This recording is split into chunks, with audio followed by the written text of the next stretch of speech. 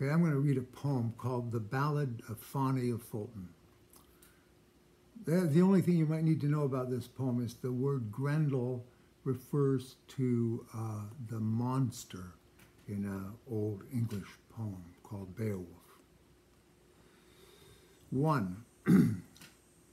These days the world has come asunder. You have to wonder what the fuck is going on. Truth thrown under the wheels of alternate facts by authoritarian gas bags whose fawning legion of mopes will suck up any racist shit pours from Grendel Prez Dope's pie hole and use it to attack whatever system, democracy be damned, interferes with their God-given right to have everything. Every fucking thing. And don't think for a minute that includes you, dink, because it doesn't, unless you are already rich and white, the proof of God's blessing, whereas those who aren't, despised by God, don't, as is written in flames, carried by men in white sheets through the smoky, burning streets of America, where a crumpled black man rides under the knee of the one who swore to serve and protect the sorry chump he now renders defunct. 2.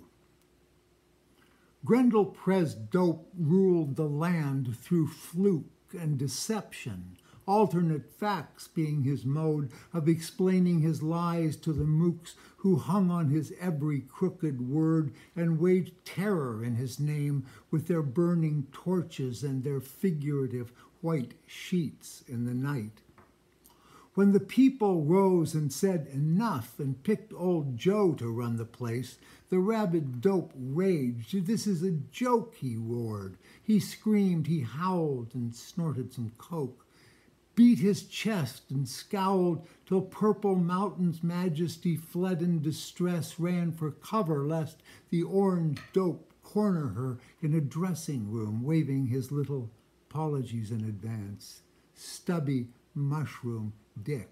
He whined and drooled over dreams of Vlad's perfect power. With that iron Ruski Fisk, he could smash Joe to bits and find a quick way back to his Oval Office scam with some help from the thugs he'd told to stand by ready to attack the Republic and die on his order, though not his example, just so he could jack the people's choice. Just find me a few lost ballots, he ordered the Georgia hacks, only 11,780, along with a few fake electors to seal the deal, but they balked in the light of day. So he went on his nasty way, summoned his dark forces from the nether regions, Rudy, Powell, and Eastman, Flynn, Lindell, and Stone, rose up to his spell, a dark pestilent cloud, a thriving swarm of confusion and lies spread corruption over the land, breeding perpetual strife to mask the sleight of hand that would see him victorious, crowned king, Prez once again. 3. Then a fighter arose in the east, whose origins some say were lost in the mists of mythic time, though others insist she was bred and nurtured in a den of panthers, warriors of old who prowled the land, defended with force the abused and downtrodden, and of course fed hungry kids breakfast before school.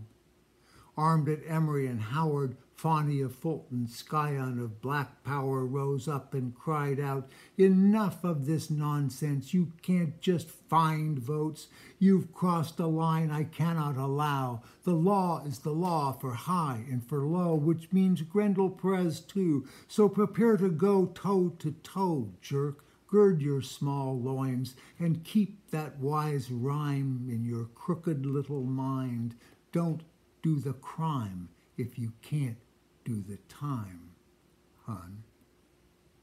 Fani of Fulton called grand juries galore. They came at her bid, and together they swore to find truth, So they queried and questioned, they pried and they probed. Giuliani, Cipollone, Loeffler, and Graham were summoned before them to answer demands for the truth, while the orange-tinted dope in his legion of fans stomped petulant feet, screamed insults, curses, maledictions, and worse, accused Fani of witch hunts. Hey, leave us out of it, the witches replied. We're on her side, and generally did ugly shit, as expected. Fearless before their taunts and threats, Fani of Fulton stood her ground, held high the sword of justice, strong and sharp as a wick-prack at dawn. Other lawyers gathered proof of the dope's many crimes, sticking his little shroom where it wasn't welcome, stealing top-secret files and trying to hide them in the bathroom. Oh yeah, and trying to steal an election, but were stymied and stalled at the starting line by claims any charges would be political persecution. Nyan, nyan, and nyan, nyan, Grendel Press taunted from his desolate Florida swamp. You can't touch me, and if you try, my Myrmidon thugs are ready to bust into Congress or wherever, proud losers all, and do my worst and fuck you up. Undaunted Fani forged ahead in the name of democracy's honor. Bring it on, doofus, she calmly said. I won't be stopped by your lies and slanders, nor frightened by threats. It's obvious to anyone who can see that you're just a crook, plain and simple. Go ahead.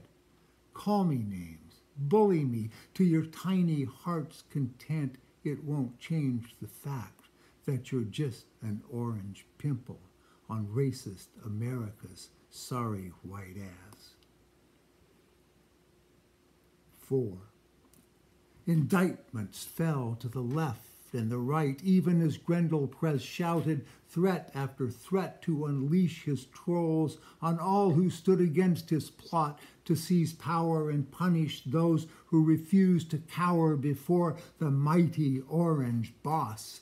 Your lousy indictments, he bellowed, will bounce off my iron pecs. They won't mean shit when I sit once again in my perfect Oval Office and pardon and pardon and pardon my poor, persecuted, perfect self. Prepare for payback, as once I am there, I will shower you with the wrath of the Donalds. Quack on, Donnie, Fani of Fulton shot back. You can't duck this one no matter what tack your crooked cronies take with their lies and distortions. We're on your case, and we ain't looking back.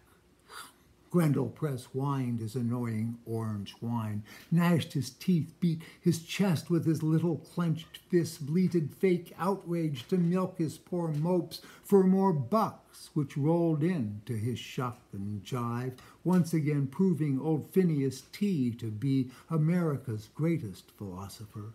To further fun, endless adjustments to his complex orange dew, pay a few legal bills, and stage another coup in the name of wealthy white victims everywhere.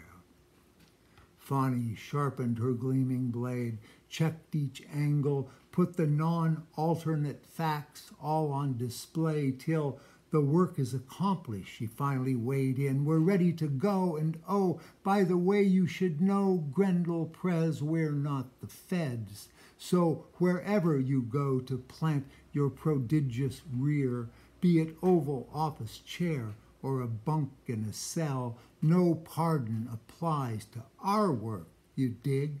And oh, you can tell your crew of co-crooks we're coming for them too. They've harassed our poll workers, forced good, honest people to hide from your thugs, threatened officials, tried to pass fake electors, broke into voting machines and lied under oath. So I've RICO'd your pasty ass and all your pasty ass friends too. Now the whole racket's exposed for the world to see, a vast web of deceit, manipulation, and crime organized by you to rob the people of their democratic choice. I've seen some bad losers in my time, but hon, you take the cake. 5.